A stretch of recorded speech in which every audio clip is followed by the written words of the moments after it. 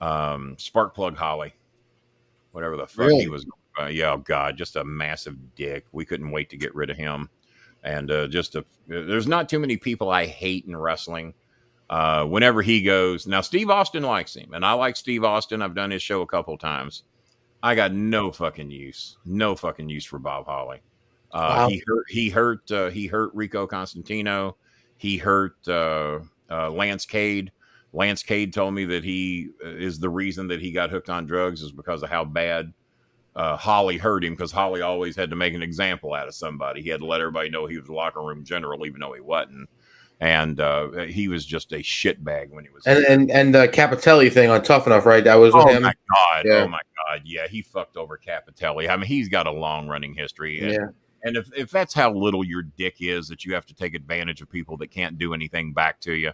And he tried that shit on me. He tried to make me give him $700 that he thought I made on an autograph signing that drew about 30 people.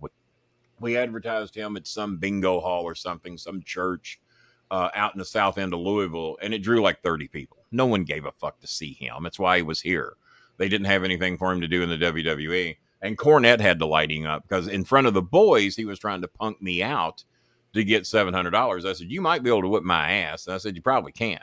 I said, but you ain't going to get $700 out of the process. And I ain't giving you shit because we didn't make any fucking money. We do these things for free because they're either having us to their venue or they're a sponsor on the show.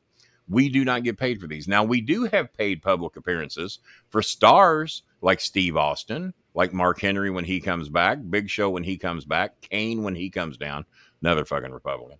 But me and Kane aren't getting along too good these days. But, well, politics will divide one.